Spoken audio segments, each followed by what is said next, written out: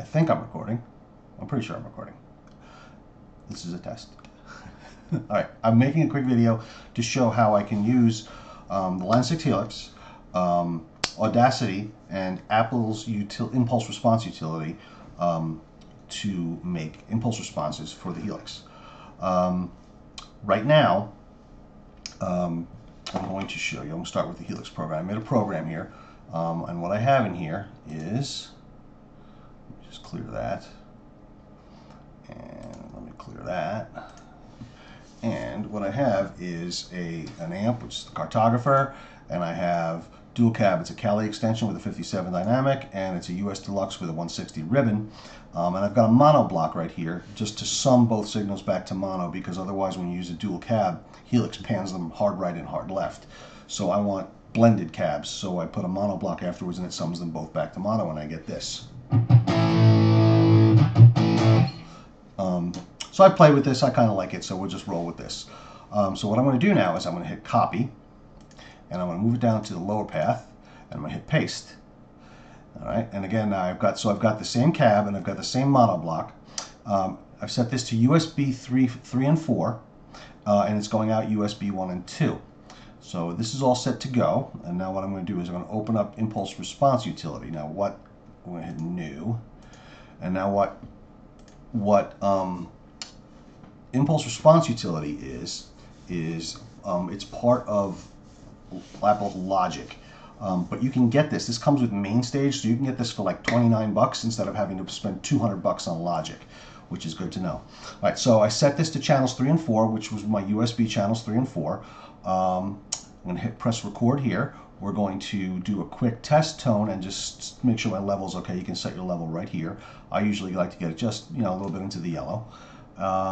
Turn test tone off, and then we're going to press sweep. And what this is going to do is this is going to sweep through the audio spectrum and basically run it through that cab block that we have in Helix right now, and it's making a sound print basically of how the cab responds through each frequency band in the audio spectrum. So we need to name this. We're going to name this Helix cab test. All right, and we're going to press save. Okay, and then what we're going to do is press the deconvolve button, and what that does is it shrinks it down into a small little impulse. And what we have to do now is we have to zoom in on this a little bit, because you have to trim this. If you leave this here, you'll get like a weird pre-delay, and it'll feel like latency. So you have to trim this. So what we do is we take our mouse right here, just where it starts, just before, and we stretch it out until we don't see any signal anymore, which is probably right about there.